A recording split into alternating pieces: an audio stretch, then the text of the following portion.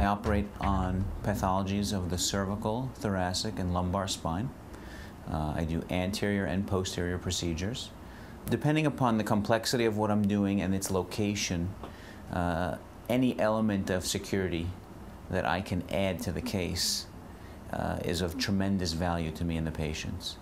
And specifically neuromonitoring as what I think is becoming the standard of care for many procedures. It's something that for a lot of procedures I would never operate without.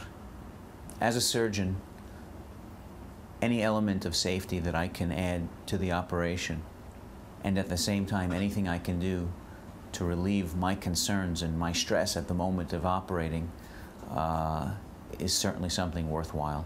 And Neuro Alert does a wonderful job, not only technically, their data is reliable, but also from a reliability standpoint and working with them.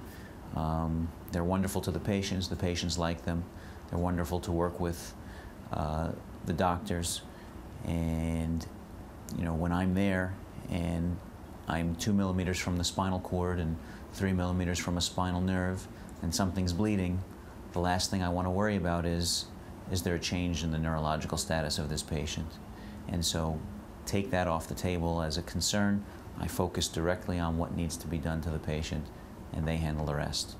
The most important thing for me when I'm in the room and concentrating on the surgery is not to have to worry about who I'm relying on and the information that I'm getting. I have to know that the person in the corner of the room who's performing the neuromonitoring is both skillful and trustworthy. And one of the reasons that I like Neuro Alert is because they're both.